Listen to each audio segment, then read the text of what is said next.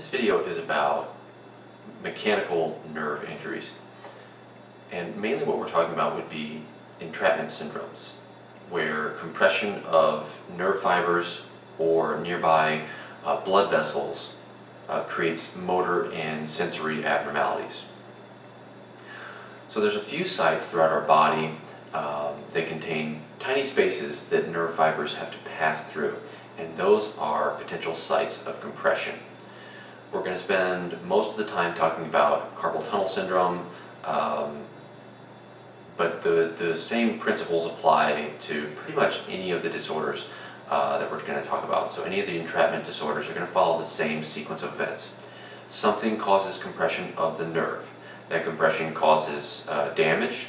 That damage leads to inflammation. That inflammation leads to further compression, leads to further damage, etc., etc. So symptoms will tend to worsen over time unless they're treated early.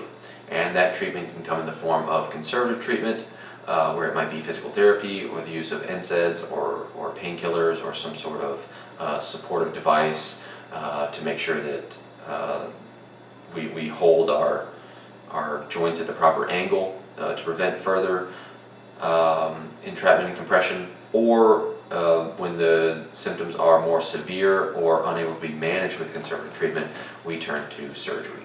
So that's basically the story for all of these. What we have are just different sites. So slightly different nerves are going to be involved, and that's going to affect different areas of the body, but the story is still the same.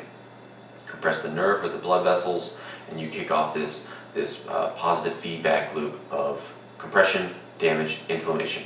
Compression, damage, inflammation. So, repetitive movements or potentially autoimmune diseases, bony outgrowths, tumor growths, musculoskeletal abnormalities, all these can cause nerve compression, leading to mechanical nerve injury. We're going to be talking about carpal tunnel for most of this talk because it's very common. This is the most common upper limb neuropathy here. The annual incidence is going to range somewhere between 250 360 per 100,000 people. You'll see this is more common in females than males, so you can have a look at the data here. Here we're plotting from 1993 on up to about 2014. You can see that there's an increase around the turn of the century, and regardless of where we look, it's about 2 to 2.5 times more common in females than males. The major risk factor here is repetitive use, and likely that uptick in risk has to do with the increase in computer use. So computers are far more common. Many jobs involve daily, if not constant, use of computers, and of course we interface using a keyboard. Now, of course, we're supposed to keep our wrists elevated and type like this, and no one does. We all rest our wrists down and type as such. Now, by bending your wrist when you type like that, you're putting a little extra pressure on the median nerve running through the carpal tunnel there, because when you bend your wrist, the nerve has to move as well, so it's going to kind of glide through that carpal tunnel. So repetitive use, particularly with incorrect posture at joints, that's going to increase the risk of causing damage, then inflammation, then compression, and you get that vicious cycle. The use of vibrating tools can also lead to this, as your hands are shaking there back and forth. That can then lead to irritation of the carpal tunnel as well. But there's a laundry list of potential risk factors, and it all kind of revolves around nerve injury or inflammation, swelling, things of that nature. So diabetes is of course a risk factor here. Just like in the last lecture, it's still true that we get that glove and stocking distribution, and in order to get the gloves, well, that median nerve has to move through the carpal tunnel. We got a couple other options, but the median nerve is a major nerve that innervates the hands. It's going to hit our first 3 digits there, and these are fairly important. Of course, osteoarthritis is another risk factor. If you have any sort of swelling or growth inside the carpal tunnel, that's going to lead to compression. The clinical presentation here first comes on as pain in the wrists and the first 3 digits. Of course, that's going to be the part of the hand that's innervated by the median nerve. And the median nerve is going to pass through the carpal tunnel. So that's what we're doing here. We're compressing the median nerve. When we do that, that's going to lead to pain. It can lead to a little bit of numbness in the fingers, so that loss of sensation can lead to a bit of clumsiness, causing us to drop things that we're holding. And as the disease progresses, if we actually have loss of axons, so loss of motor neurons that innervate the muscles there in the hand, you can see muscular wasting. This won't be the first sign though. The first thing we're going to have is pain. Pain is the first thing to come on. Those smaller non-myelinated fibers are going to be the more excitable ones, and they're going to be the first to be stimulated with a little bit of compression. As the compression increases, then we're going to progress and have axonomesis and the loss of nerve fibers. When we lose the motor neurons, we lose the muscles. Hopefully we remember something about use it or lose it and those neurotrophic factors. It goes both ways, so the motor neuron and the muscle keep each other alive when they're used. So by spitting out acetylcholine and stimulating the muscle, we get a nice feedback loop here, so they keep each other alive with trophic factors. When we have compression of the axon, let's say in our carpal tunnel here, and so this is a motor neuron running in the median nerve. That compression, if it leads to the loss of axons, that denervation of the muscle is going to lead to wasting. And this is what we see with lower motor neuron damage. This is going to be a sign that we have more severe damage than just simple compression and demyelination. This is going to be suggestive of axon loss. Now, as far as diagnosing carpal tunnel syndrome, there are a few provocative tests that you can do. There's the Fallon test there. I think there's a reverse Fallon test as well. So you hold your hands like this for a minute or so and see if there's any pain. And it works in some cases very well, in other cases flip a coin.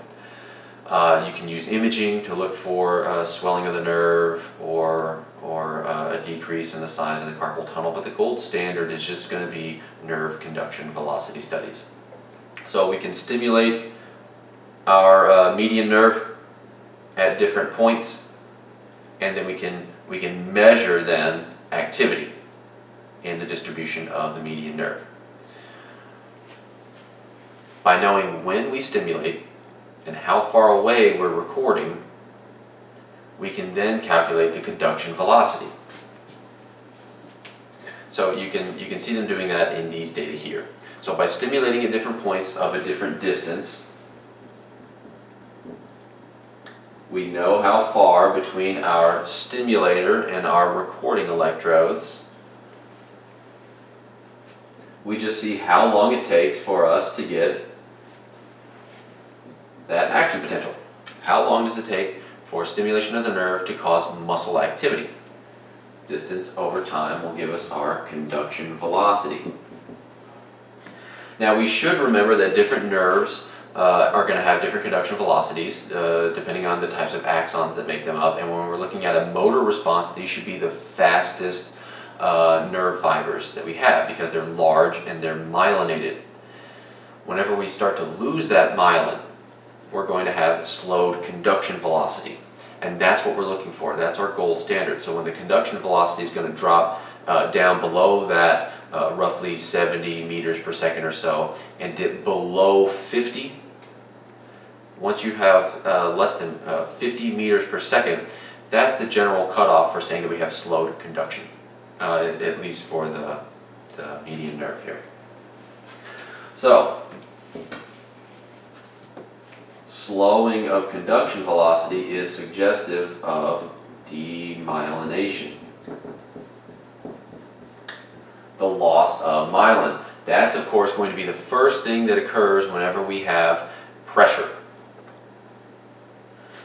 The reason that we have pressure is because we're passing through a confined space. So that carpal tunnel and your wrist is going to be surrounded by bones and ligaments. And what we're going to be doing is passing through a few tendons and that median nerve. So we have a few different fibers running in a confined space. So it's similar to our discussion of inflammation in the central nervous system. Because we have that skull encasing our brain, inflammation sucks. Same thing is true here. So at the carpal tunnel, inflammation sucks because we have a very tight space. We don't have room to swell. And this is an inelastic structure. So when we have pressure on a nerve fiber,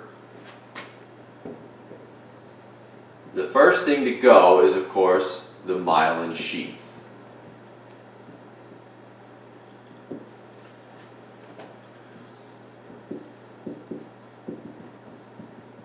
So myelin is there to act as not only an insulator and to increase conduction velocity and to cut down on the ATP cost, it's also a cushion. So it's a big fluffy case that's there to take damage, because we can renew myelin very easily in comparison with regrowing an axon, which can be difficult to impossible depending on the type of injury. So the first thing that happens with pressure, we're going to get that neuropraxia. So demyelination, also called neuropraxia, same thing. Of course, we have to call everything 20 different terms. That's to help it make sense, I'm sure. So with that pressure, the first thing we get is demyelination. And when we lose the myelin sheath, remember, we run into a big issue here of no ion channels.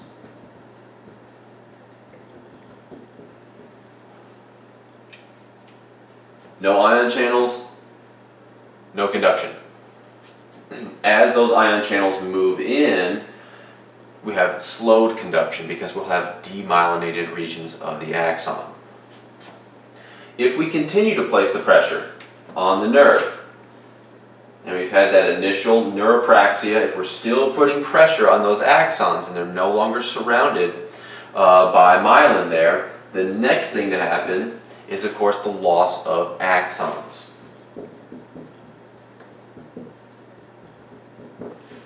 So the neuropraxia will be sufficient to give us our pain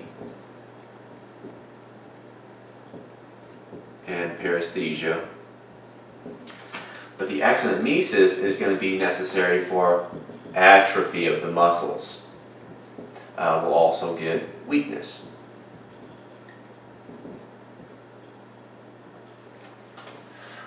Atrophy is going to require the loss of axons. So this could be because of pressure on the axons themselves or nearby vasculature. So we're running, of course we have to have blood supply all along that nerve, because all along the nerve we're using ATP. We need glucose and oxygen to replenish that ATP. Even though we're myelinated and we're efficient with our ATP use, we still need to make more of it.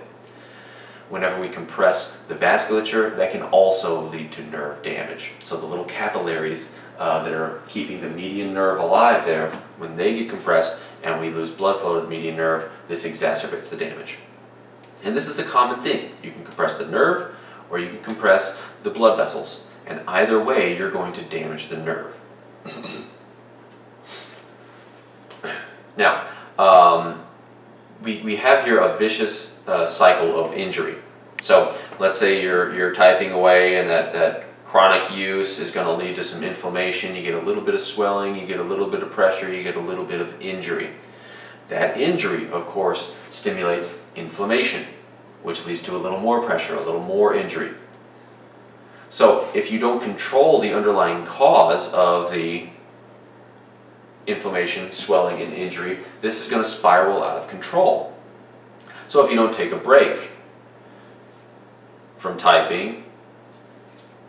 Let your muscles rest, let the swelling go back down.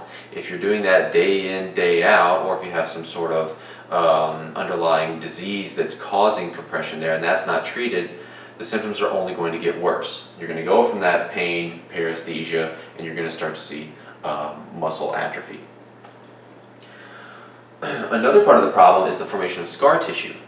So the median nerve is going to respond to damage as well, and the mesoneurium is going to form little bits of scar tissue and cause it to stick in the carpal tunnel, so that when you're moving your wrist, this can then exacerbate the symptoms, because normally your median nerve is able to glide as we stretch. Right now, the median nerve is not spanning as great a distance as it is when I move my wrist, either flexing or extending.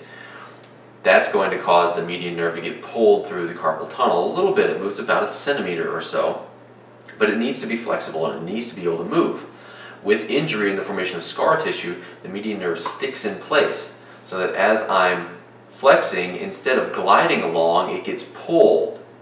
And pulling on the nerve is of course going to damage the nerve, leading to inflammation, pressure, and further injury.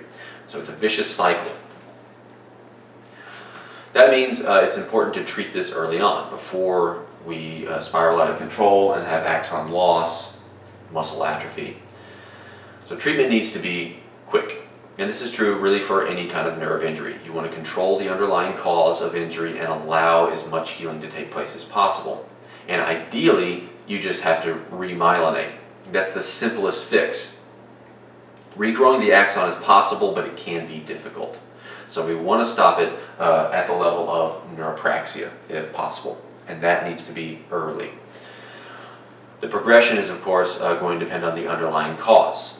So if it's just simply taking a break from typing, fairly easy to treat. Other problems like osteoarthritis, well, that can be a more elaborate treatment. And as far as treatments go, the first thing to do is conservative treatment with ergonomic modifications. So you could wear a brace, for example. You can try to mentally make yourself type with good form, but no one does that. If there's diabetes, of course, controlling that is important. Exercise is always good. Steroids are helpful, and they do provide relief of symptoms. The data here are showing us that. So on top, that's just showing us steroid injection versus placebo, and we can see relief of symptoms. You can have steroid injections, or you can use NSAIDs as well as splints. Those are compared on the bottom, and you can see they're pretty much the same. If symptoms aren't able to be controlled after about a year of this conservative treatment, and you confirm the involvement of the median nerve with conduction velocity studies, then surgery is the next step. And the outcomes there are pretty darn good. Now, all the other nerve entrapment syndromes are going to have the exact same story, just in a different location. So, for example, thoracic outlet syndrome. This is a bit of a mystery. We know it has something to do with the thoracic outlet, and it creates some highly variable syndrome of poorly defined sensory symptoms, somewhere from the neck down to the arm. There can be weakness, there can be atrophy. It's highly variable. Also variable would be the diagnosis. It depends on who you see. If you go see a surgeon, well, you're about 100 times more likely to have thoracic outlet syndrome than if you went to see a neurologist. And depending on your insurance, that can increase or decrease your likelihood of having thoracic outlet syndrome as well, because one of the treatments is, of course, surgery. Now, there can be very clear reasons to have surgery. For example, the presence of a cervical rib, which can, of course, put pressure in the thoracic outlet there. That makes sense to treat surgically. But not every case is going to have that clear cause. So there could be skeletal abnormalities, there could be muscular abnormalities, hypertrophy of muscles can lead to compression. The kind of hyperadduction at the shoulder can lead to compression of the thoracic outlet. And you can compress the nerve fibers or you can compress the blood vessels, and either one is going to cause nerve damage. When you compress the blood vessels or some of the autonomic fibers there, you can see these changes in blood flow in the fingertips. So it causes the Raynaud phenomenon there, where early on they turn white as you have loss of blood flow, and then you see them turn blue. They'll then turn red as blood flow returns. This can be caused by compression of blood vessels or autonomic fibers. But it's the same story. When you have compression on the nerve or the blood vessels, you then create some sort of sensory and motor abnormalities. They're highly variable for thoracic outlet syndrome. Tardy ulnar palsy, here we're going to affect the ulnar nerve. So that's going to be passing down here at the elbow there, and repeated injury is going to be the big risk factor here. So when we have repeated injury causing the formation of calluses or causing the movement of bones there, that can then put pressure on the ulnar nerve. Damage to the radial nerve most commonly happens by sleeping on your arm there incorrectly, so we'll call it Saturday night palsy, where you fall asleep on a chair and the chair puts pressure on the radial nerve, so you'll get a short-lived motor weakness and sensory loss along the distribution of the radial nerve. So in both cases, whether it's ulnar palsy or radial nerve palsy, you're going to have sensory loss in the hand. Of course, the ulnar nerve is going to hit more the outside here on digits 4 and 5, and the radial nerve is going to hit kind of the back of the hand along digits 1, 2, and 3. You'll also see some wrist drop with radial nerve palsy. Now, a unique entity here is Bell's palsy, because this involves a cranial nerve, and here we're dealing with the face. But this is a common entrapment syndrome that occurs later on in life. The mechanism is unclear, but the thinking is that it's reactivation of a virus leading to an inflammatory response and compression of the facial nerve. Now, this can be distinguished from a stroke in terms of how the face is affected. So here we're talking about damage to the facial nerve. That would be, of course, the lower motor neurons. A stroke is more commonly going to affect the upper motor neurons. So the innervation of the facial nuclei, so that's our 7th cranial nerve, so we're down here in the pons. And we're going to separate upper and lower face. Here's our overlying motor cortex.